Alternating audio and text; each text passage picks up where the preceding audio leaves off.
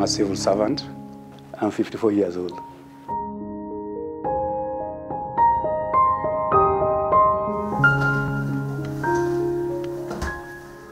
I'm a married man and I have 4 children. The 3 of them are old now. 2 of them have finished school. They are engaged in other activities, employment. 1 is still at the university, and a young one is still with us here. Yeah, I've been in the civil service as a civil servant. I retired last year, 2017, to pay attention to other activities in the construction industry, real investment. I love putting up houses, so that's what I do, and also at my own part-time. I first realized that I had a kidney problem in 2006.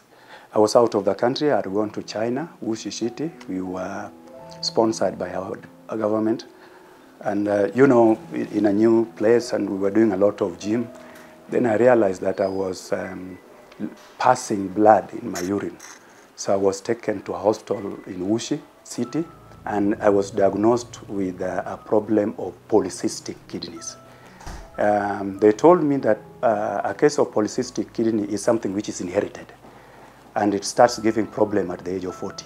Then after 2 months, I came back to Kenya, and then I was attached to Eldoret Referral Hospital, Moi Teaching and Referral Hospital here, for regular checkup.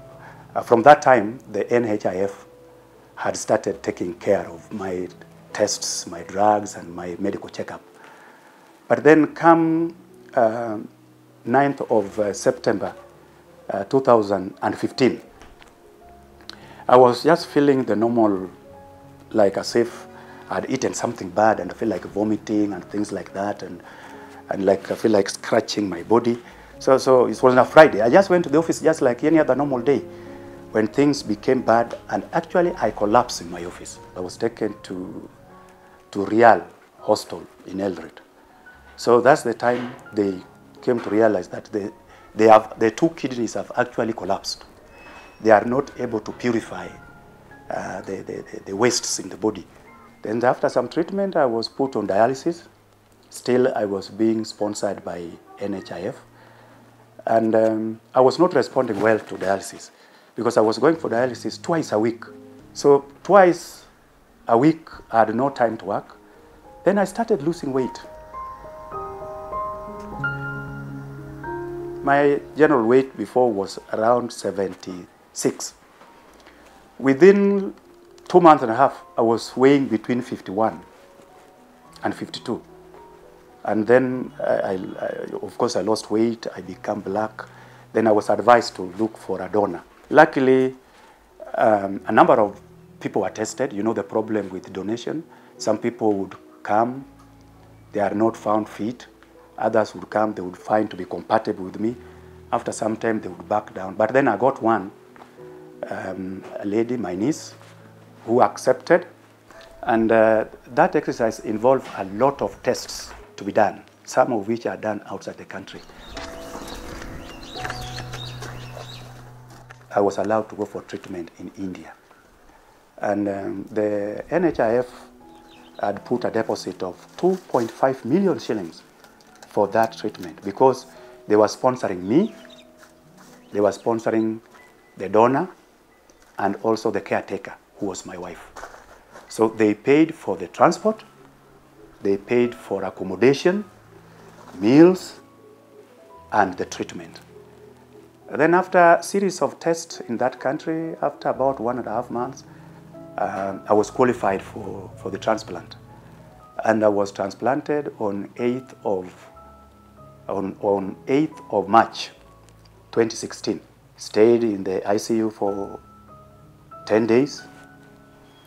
Then I was lucky, I was doing well. I didn't have much complications, so I was allowed now to go to the hostels. The donor was sent back to Kenya. They don't have much problem. She was in good shape. They found me fit. They prescribed for me the anti-rejection drugs that I was supposed to take. Then on 10th of April, we were allowed to come back to Kenya. So far, I'm going for checkup every 2 months. Those checkups are also fairly expensive. They are also covered by the NHIF. They do 5 tests to see the situation, how the situation is. And I must say I'm lucky. I have no problem now. I've always used any opportunity I get to tell my friends that it is important that they register with NHIF, irrespective of what economic activities they involve in. I'm so grateful to those who thought about having an insurance body like NHIF. They assisted me. Whatever assistance that the government can do to NHIF and the management, I would wish that NHIF grows stronger. I feel like I wish people would listen. I wish I would be given an opportunity to talk to them and tell them, here I am. I wish some people who saw me before I left, when I was so black, my body full of scales, weighing 51, from 76 to 51, not able to eat. You eat anything, you vomit because of high accumulation of urea in the body, creatinine, and all those things. I tell you, those who can listen, let them share this risk with NHIF. They will do it for them. They do it.